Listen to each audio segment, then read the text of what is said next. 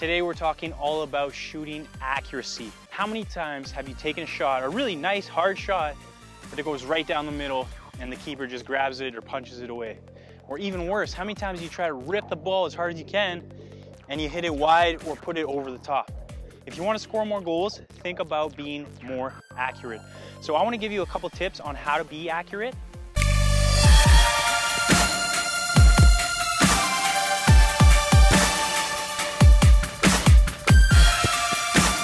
How many times do you hit a shot like this?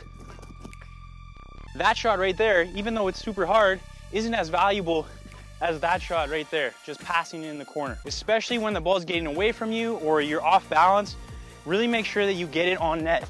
Okay, so that shot right there, low and in the corner, is much more likely to score than, first of all, a shot that I hit really hard but I don't get it on net, or like I said, a shot really hard but it's right down the middle. If you don't know about me, I used to be a huge underachiever, but through obsessive self-improvement, I found my success. Earned a college scholarship, played for my national futsal team, a YouTube channel with over 100 million views. I've helped players worldwide, and I'd love to help you improve faster and achieve more. So think about taking a little off your shots. Most important is that you hit the net. I tell my players all the time, I don't care how hard you can hit it. I care if you can hit the net consistently at least 9 out of 10 times. If you're getting it on net, you're likely to score goals. Sometimes you'll have a bad shot, but it's still on net, just like that, and the keeper will let it in. Okay, so make sure you get your shots on target. How do I make the ball go where I want it to go?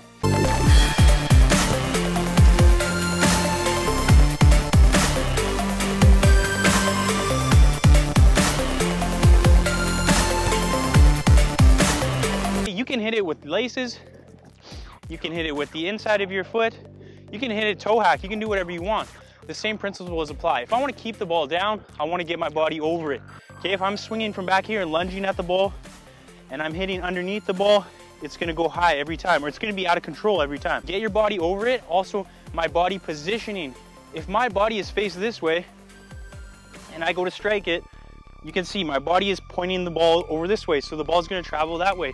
If I swing through the ball and I end up like this, a lot of people do this, my body is pointing this way, the ball's going to go across the net, you're going to miss it wide. If I just want to get the ball straight on target, I make sure that when I hit it, okay, my body is traveling forward towards the net. If I'm swinging and I'm falling through like this, like a lot of us do, the ball's going to go there. Or if I'm too open like this, the ball's going to go there. So when you're taking shots, let's say you're practicing by yourself or in a game and you miss the ball wide, think about, okay, where did my body end up? If you were like this and the ball went over there, that's because you opened up your body too much, okay? So get your body going towards the goal. If you want to improve faster and achieve more this season, use the Soccer Success Planner. It's 100% free. Players all around the world have already used it to improve. You can download it right now. There's a link in the description below. Next thing is your follow through. When I'm done making my shot, my foot should be pointed over there. Guide the ball, push the ball there. Don't just hit it, don't just hit like a snapshot.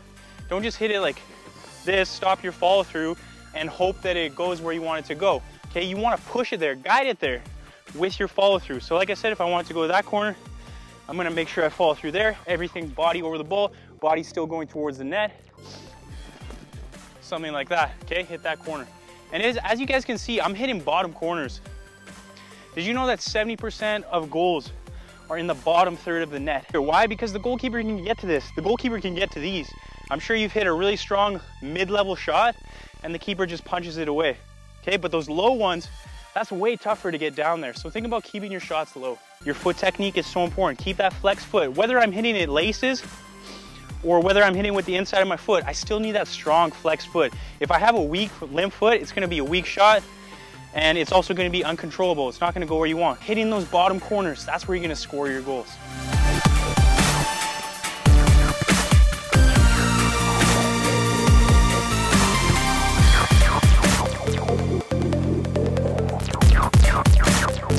This video means nothing if you aren't willing to practice.